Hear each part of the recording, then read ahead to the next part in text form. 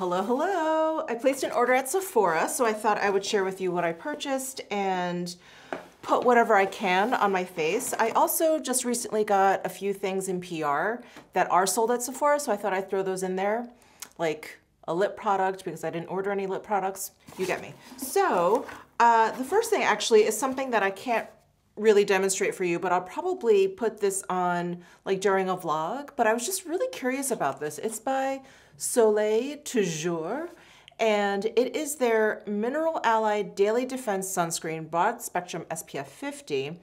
It is a water resistant for up to 80 minutes, tinted glow. You guys know how much I love the idea of these like body glow products or like tinted SPFs or whatever. I don't always use them that often, but I really do love the idea of them. So here's the bottle. And this isn't the product, it's not a clear bottle. This is actually like the color of the plastic on the bottle. And it is a mineral sunscreen. It is zinc oxide, but let me just shake it up and squeeze some out because I think you can use this on your face and body. Well, you can use it wherever you want, but I think they suggest face and body. Let me see. Actually does not say on the box, but I feel like I saw maybe on the Sephora site that it said like face and body, which is why I got it. Let me just squeeze a little out here. And here is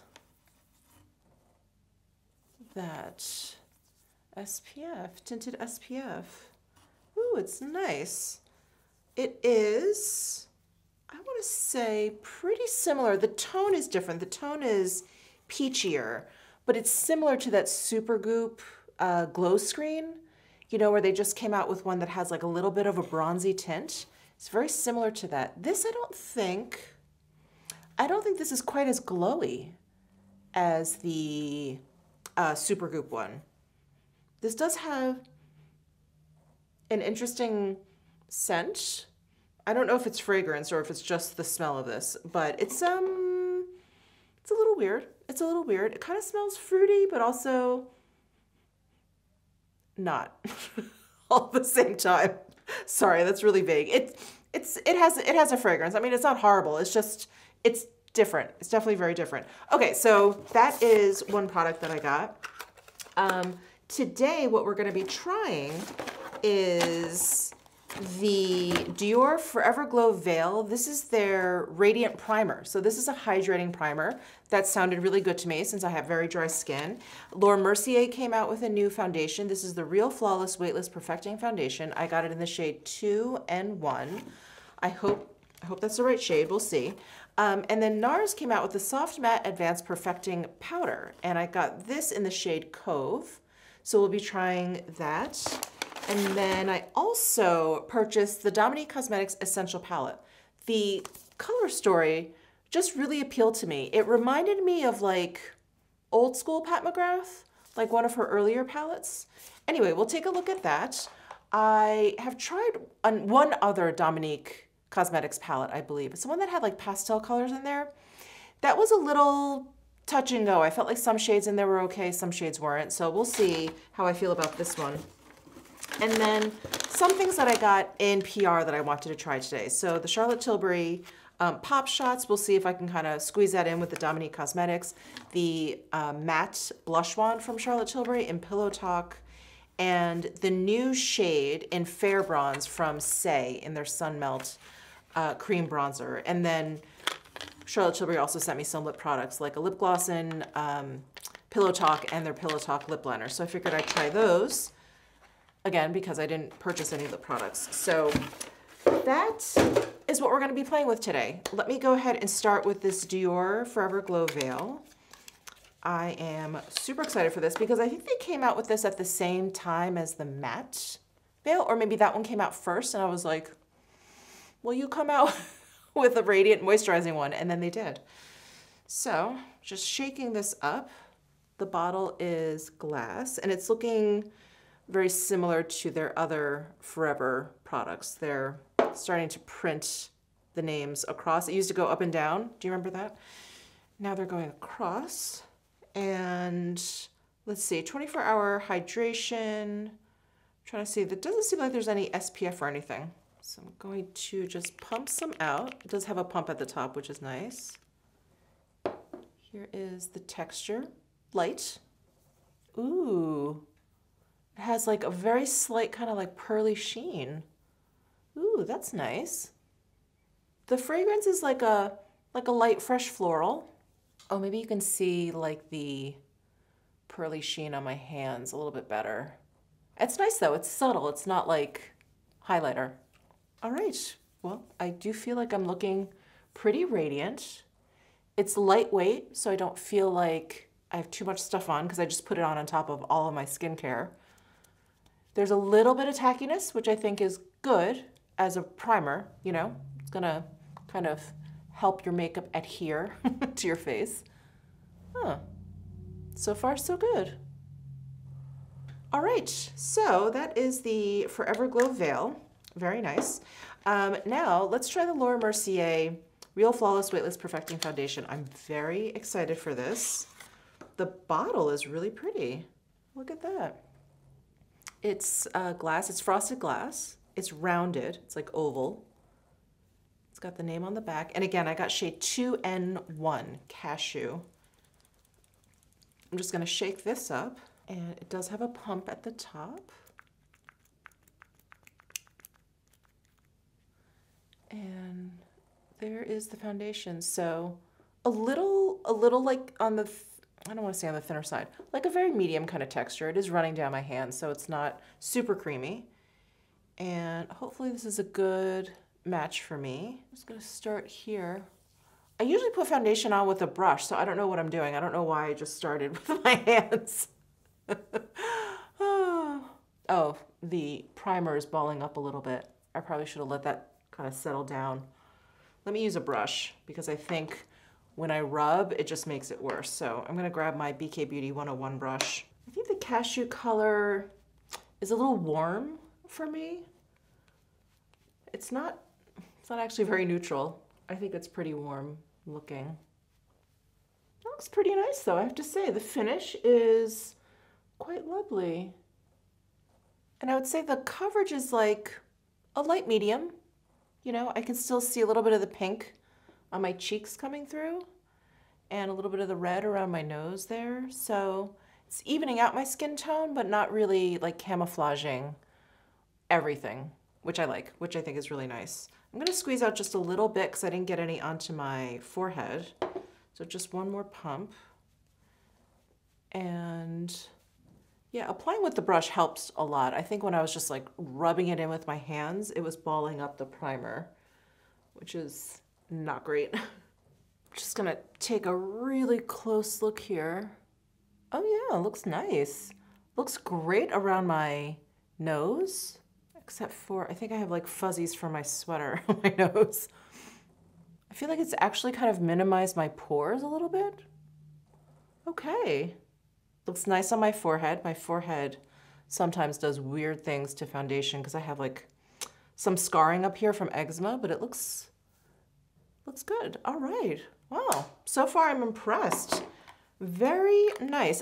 Again, I do feel like with Laura Mercier, I have to remember their colors run a little warm. So I feel like I should get like a cool shade or something that they've deemed cool to get something more neutral. I don't know, maybe the next time I'm in store, I can take a look if they have it. But yeah, this 2N1, it's a little warm. It's a little warm. Okay, so that is the Laura Mercier Weightless Perfecting Foundation. Real Flawless is the full name. What should we do next? Oh, let's try this new shade from Saie. So I really love their Sun Melt Cream Bronzer. It's definitely appeared when they first released it. It's definitely appeared in my favorites. But they came out with 2 new shades. So this shade, Fair Bronze, is now their lightest. Light Bronze used to be their lightest. And this one looks perfect. Look at how neutral that tone looks. Let's do a quick swatch. Yeah, right here. Oh, very nice and subtle. Ooh, I'm excited for this. So I have been using light bronze, which is fine.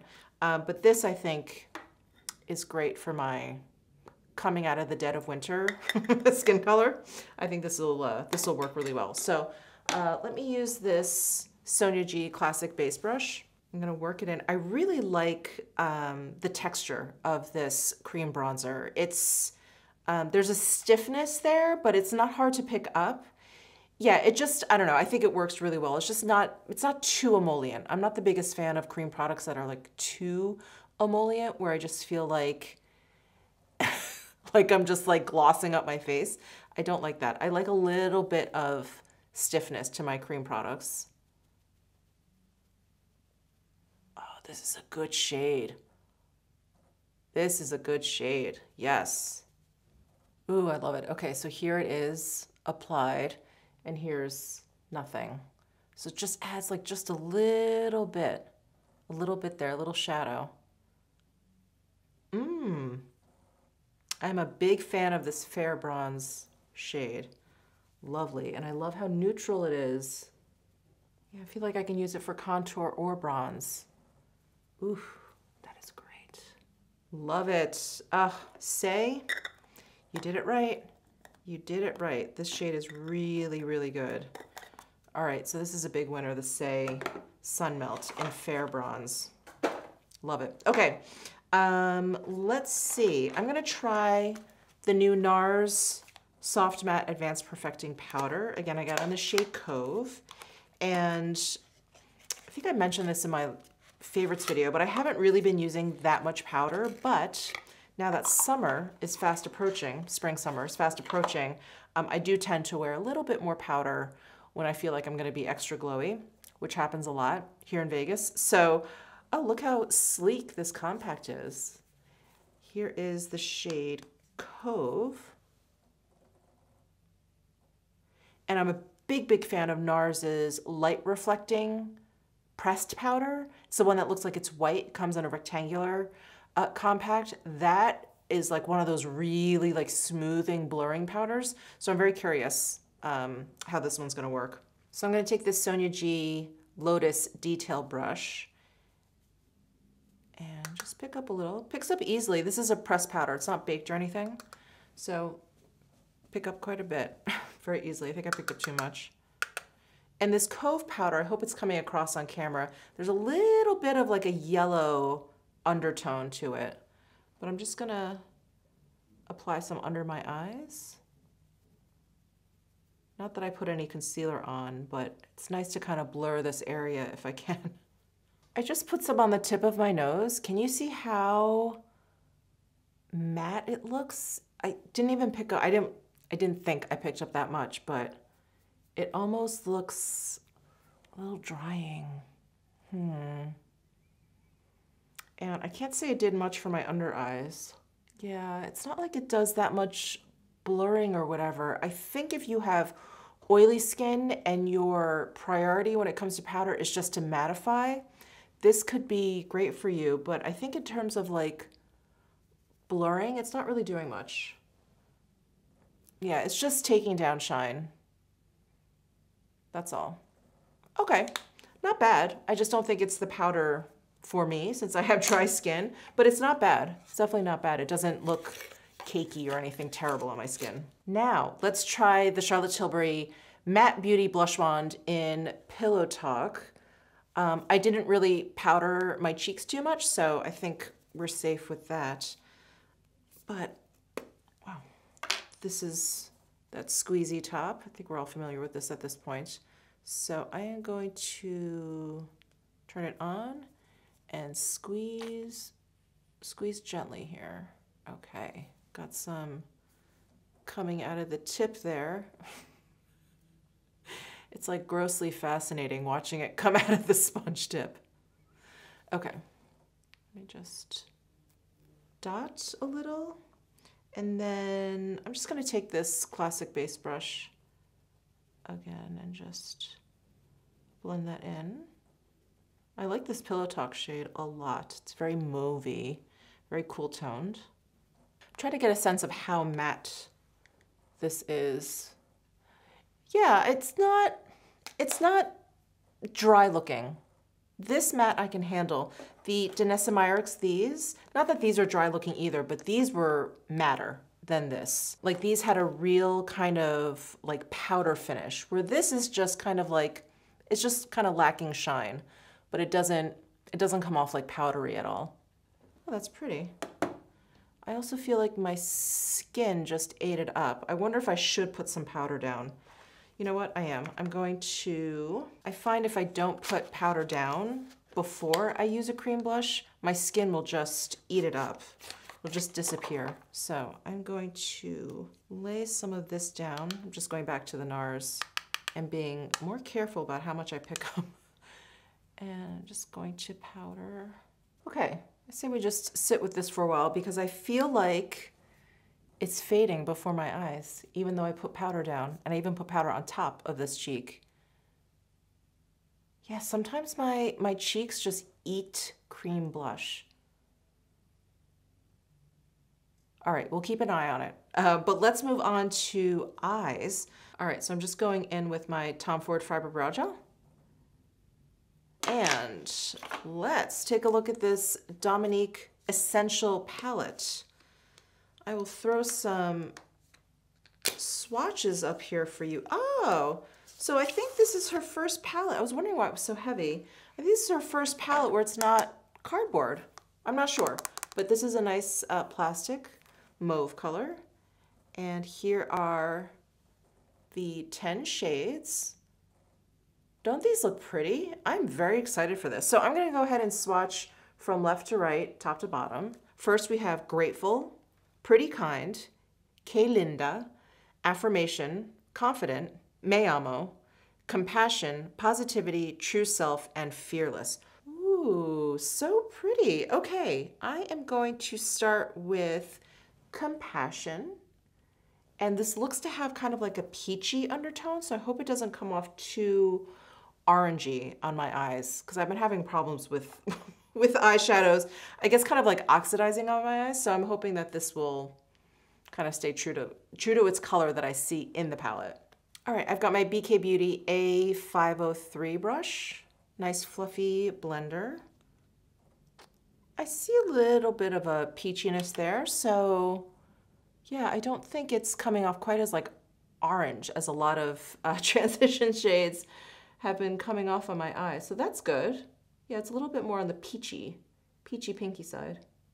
So these are well pigmented, at least this shade, well pigmented, blended out very nicely. No issues.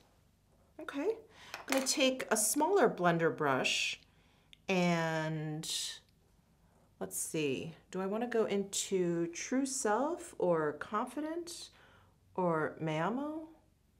Let me think. Actually, I'm gonna go into Grateful. I really like this kind of silvery lilac shade. So I've got my BK Beauty A502 brush, and it felt like this was a little bit difficult to pick up, which I'm kind of experiencing right now. I'm not getting a lot on this brush, but it's pretty. It's pretty. It's coming off very nicely. I kind of feel like I had to go in to that shadow a little bit to get product. That is very pretty. I'm gonna try a denser natural haired brush. I'm gonna try this number 12 brush from Refer and go into the same shade, just see if the effect is different. No, I think the payoff is the same. It was just easier to pick up. I didn't have to like work it in too hard.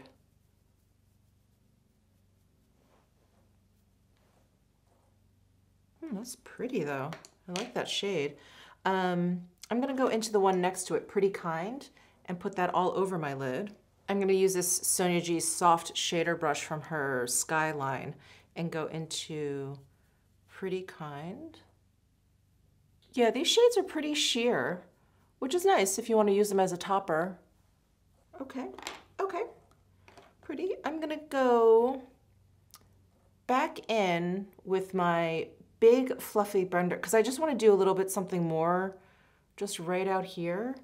I'm gonna go into, sorry, just deciding, this True Self shade and see how that works with everything. It's a little bit, like it has kind of like a mustard undertone. There's like a lot of yellow, which is different from these other shades. So just want to see how this works with the other ones. It mixes well, it blends well with the other ones.